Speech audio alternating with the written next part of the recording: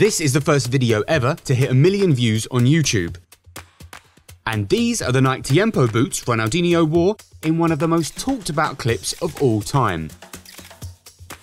We went in search of the boots and talked to those who remembered the commercial's awesome cultural impact.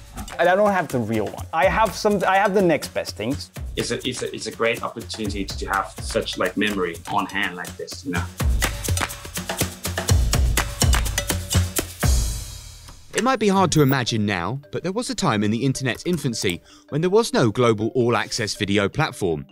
That was until 3 PayPal colleagues started YouTube, with the first video, Me at the Zoo, featuring founder Jawed Karim, being published on the 24th of April 2005. And that's pretty much all there is to say. Just months later, from a golden case, a pair of white and gold Nike Air Legend Tiempos were handed to the man who'd won the Ballon d'Or earlier that year, Ronaldinho. Ronaldinho not only recovered the smile of Barca fans, also recovered the smile of people in Catalonia. Obviously, he already had that flair, you know, that special something about him back when he played for PSG. Ronaldinho has always been like a symbol of pure joy of football. It's quite simple, but at the same time, it's everything about football, you know. Not only a magic player, Ronaldinho was also a happy player. I think this is contagious. Ronaldinho arrived like a force of nature, winning the Copa America at 19, by 2002 had also become a World Cup winner. Then on July the 20th, 2003, joined Barcelona from PSG for £21 million. I remember, I'm a Manchester United supporter. You probably also remember back when Beckham left for Real Madrid, there was a lot of talk about Ronaldinho joining from PSG. So, you know, I watched a lot of videos and I was ready for Ronaldinho at Manchester United. And then, you know, life happened and he moved to Barcelona because apparently United didn't close the deal fast enough. The very first memory about this player was his presentation. I mean, the very first debut at Barcelona. I remember how he performed the tricks in front of the photographers. You know, that was like brilliant, and it was like, oh, who is this player?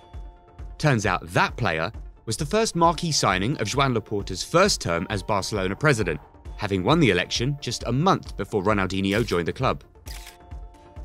One friend of Joan Laporta at this moment was Sandro Rosell. Sandro Rosell have, I think in this moment also have a good relationship with Ronaldinho because he worked at Nike. Sandro Rosell met Ronaldinho at Nike.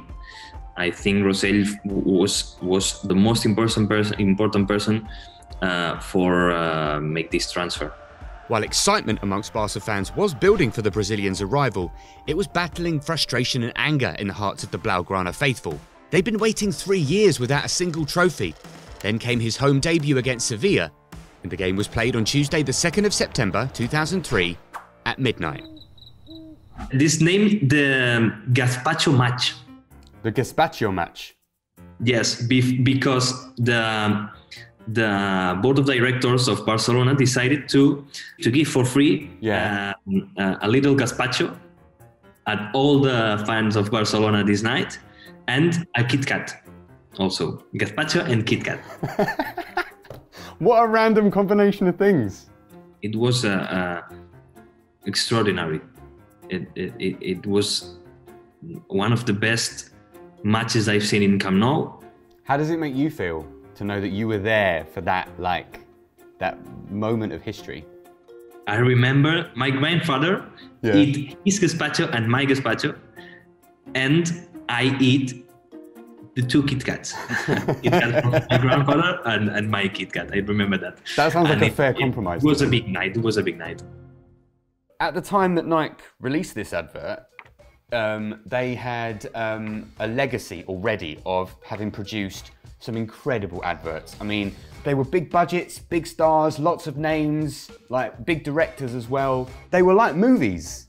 They were. But then this particular video, it was a huge departure from them really, because it's one camera, one guy, handheld. Like the brief must have just been, give him the boots and then see what happens. obviously you could say that it marked like a change in how you do marketing, but Nike went back to all these big budget marketing films, especially around the big tournaments after that Ronaldinho moment in 2005. I think it made them understand that going viral is important. And I think that really was like a tentpole moment for not just Nike, but for football marketing in general, that they saw, okay, we use these superstars in a different setting, in a different way. We make them a little bit more human, although what Ronaldinho does isn't really human, but you know, it's just a standard setting. People watch a video that it could be made by him. It's a little advert with a big star, but a proper big star. It's only a great star in the pitch, playing with Barcelona, and the rest of his time he's a normal person. I'm going to ask you the next question together. Okay. Was it real? Do you care? No, and yeah, I do care. I don't think it was real, and I think, you know, they've come out and said different things at different points. Obviously, they said it was real at the beginning. I think it's clear now that it's not real. Do I care? I shouldn't, but as like a creative guy, I've been making YouTube videos for Unisport for like 13 years. I think it's brilliant, right? Because obviously it was outrageous what he did, but it was the discussion. I think that's what really made it a success. The physical entity itself, the boot. I don't have the real one, which, yes, am I a bad football boot nerd? Sorry, I am. I have the next best thing. So basically the boot in the video was the first Tiempo Air Legend one. And that was made specifically for him in white and gold. And rumors were back then that his boots were made with 24 karat gold, the swoosh and the tongue, which was pretty awesome. I actually have the remake model, which were released a couple of years back. It's 80% identical to the original model. If we still have the original model with me now, I mean, the condition of the material would have been, you know, it just by time, in the age of the boots, you know, just the condition boots change. But when they do the remake, you can feel, you know, this feeling. You know, I used to have this feeling, you know, touching the boots back in the day, and then they made it. Then, you know, to me, it's a great opportunity to have such like memory on hand like this. You know, it recalls you lots of memories. You know, the time that you try to duplicate the tricks of the players. You know, the fact that Ronaldinho, maybe he didn't deliver as many trophies, as many medals as one would expect a player of his caliber, considering the magnitude of his impact still. Do you think there's a sense that maybe while he maybe could have underachieved from a footballing sense, culturally speaking, his influence is one of the biggest of players in recent times? Mate, I don't think we give Ronaldinho enough credit in terms of that, because the fact that he brought in that sort of playful style, where it was okay to showboat.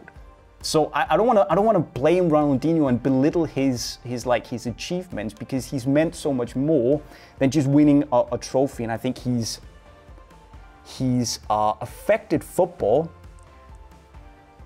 so much that his legacy is actually greater, being the player he was, rather than if he just won 10 more trophies and not really made a change in the way we think and play football today. The players he's inspired, the young players coming up today, with a lot of skill. I mean, would Neymar have been the same player without Ronaldinho? I don't think so.